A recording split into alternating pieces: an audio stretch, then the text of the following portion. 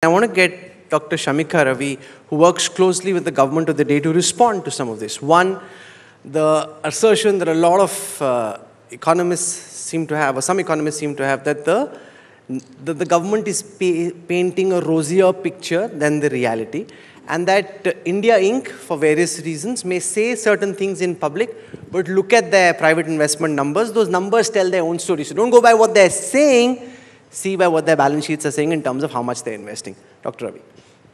So first of all, thank you for this opportunity. It's always wonderful to be back at this forum.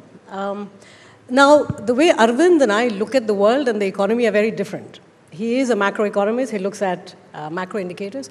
I really go to the economy with a lens. And I'm an applied microeconomist. If you look at the FDI numbers that were put up, they were as a percentage of the GDP. Now, your GDP is, you are the fastest major economy, and you have remained so for some time now. So there are two variables that are in that. It's the FDI, and then there is the GDP, right? And you're really looking at the share of that.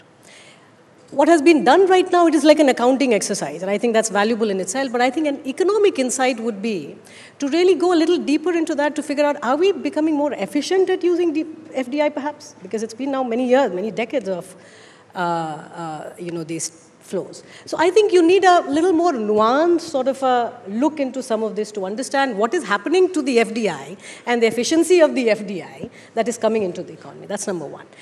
As far as the private investments are concerned, you see, I think it's very important to be honest amongst each other that, in some ways, the state of India, by which I mean the government, the judiciary, etc., because it takes all. Everyone has to play ball for this growth story and, this to unfold. Since 2012, you have had such tremendous shocks in the form of whether it was the retrospective tax, whether it was institutions basically annulling allocations which were legit as well as illegal, but even legit ones after 20 years of growth, these, I don't know if one recognizes that these are body blows to private confidence. And it has taken us about a decade. You are beginning to see a growth in the last few quarters in private investment. But that is the long-term impact of some of these absolutely disastrous policies that we witnessed under the UPA 2 regime, unfortunately, which is why, we look at measures which are irrefutable, Rahul. Jisme I'm not going to argue base year kya hai, deflator mein we are going to quibble. I'm going to, therefore, measure and look at, which is what I have been publishing, look at satellite data, daytime satellite data. Okay, so let's do that. So we worked with Dr. Ravi's office, and there are two visualizations we'll show you. One is the annualized growth rate of built-up surfaces across parliamentary constituencies. So you see what happened from 2010 to 2015, and then you will see what happened from 15 to 20.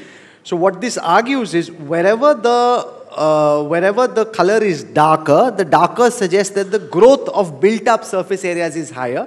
The lighter color... No, Rahul, you have the luxury of me being here. Let me explain my research. You see, this is daytime satellite image at a resolution of 10 meter into 10 meter. Can you imagine how accurate it is? It's not Indian data. It's not government of India's data. This is the European Commission having spent billions of dollars. This data is now put up. And you have this at the parliamentary constituency because that is what we focused on, but you have it also at a sub-district level. What you're seeing is, and this is built-up area. Built-up area is an incredibly useful proxy or an indicator to look at what is the economic activity at a ground level. And built-up surface is not just infrastructure, by the way, which is the government side of the story. This is residential. This is non-residential. This is all kinds of construction and building that is happening, all kinds of building.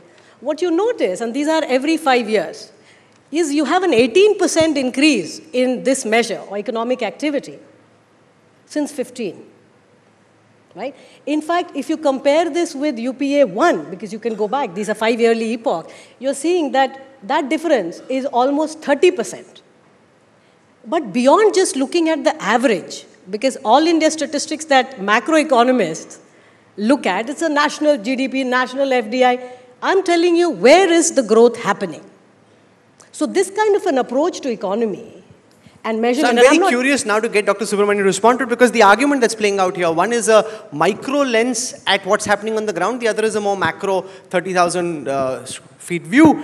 Now, she spoke of efficiency, that whatever money is coming in internationally is used more efficiently with lesser corruption, and whatever the government is also spending is more efficiently, and therefore the multiplier effect is higher. The second is that look at, for example, and she's just given one data point about, say, built-up areas, which shows on the ground there is economic activity at a speed higher than at any time in the past, Dr. Subramanian.